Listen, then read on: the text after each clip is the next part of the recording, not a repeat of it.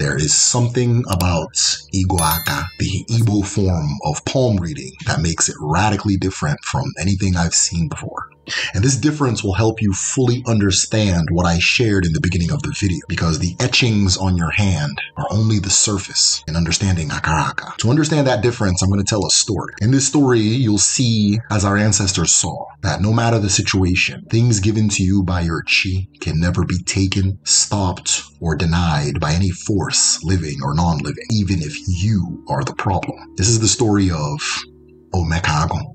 Human beings once believed that matters concerning the Ofo were matters concerning man in the time of Omekagu. But the ancestors say, Uche Chukwu abugi uche mmadụ. The wisdom of Chukwu is not the wisdom of human beings. This was the lesson Omekagu had to learn at the cost of his own blood. But who was Omekagu? Omekagu was the son of an Eze, the ruler and father of his community. Omekagu was the second son of the Eze, to be specific, coming into the world just after his older brother. According to Iwala, the law of the land, his older brother, the Okpara or first son, would be the inheritor of his father's titles. And as Iwala says, so it shall be. For Iwala are decrees given to man by the sacred, the laws of the creator and the land itself. And no matter who we are or what we believe, what Chineke says will be, must be. For Ndibo say, if your chi says you will be lost in your father's compound. But the Okpara, Omekagu's oldest brother, was lazy, mean-spirited, and despised by his father, for he had none of the qualities that made a true son of the soil, let alone an heir to the Eze title. Omekagu was different.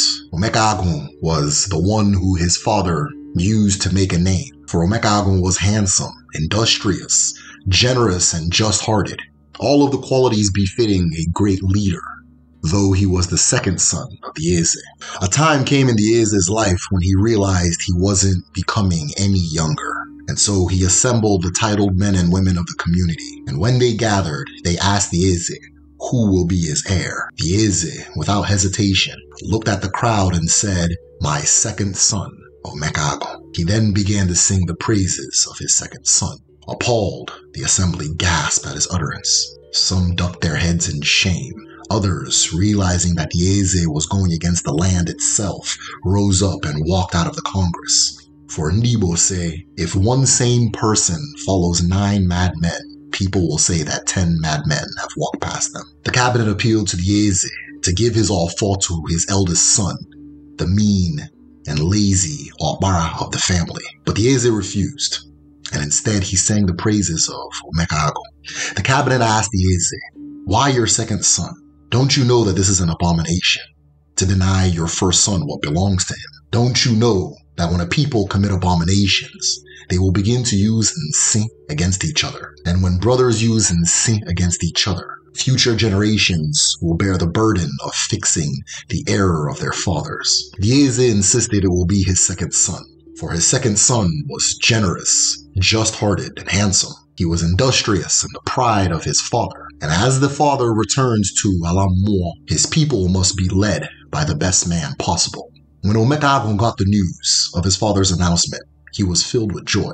He knew that he would be the heir, so in his joy there was no surprise. And as the people protested, the Eze sang the praises of Omekagu, his shining son. But singing was not enough to sway the people, so the Eze came up with a plan.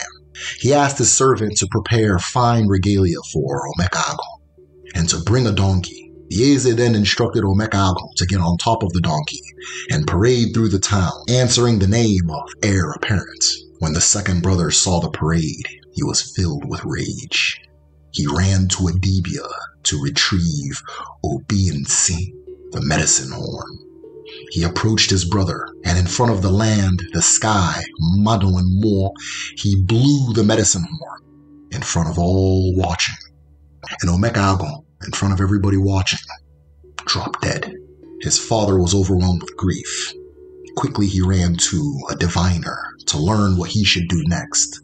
The diviner told the Eze that he must return to the first son and beg him to blow the horn again. But before the first son blows that horn, the Eze must return to his first son what he had denied him. For that son's right as the heir to the title of his father is a matter of awful. And even when the earthworm is asked, the earthworm answers, Obu ofonugu kaji awala. It is ofonugu that I use to dig through the earth. His father rushed to the first son and begged him for forgiveness. In his begging, he gave his son back the blessings he had denied him, the blessings of his birth. And it was then that the first son blew the medicine horn, and as the sound spread through the land, Omekagu rose from the dead. It was on that day that people learned that Uwabu Madu na Chia, and what your chi has placed in your hand cannot be taken by any force, living or dead.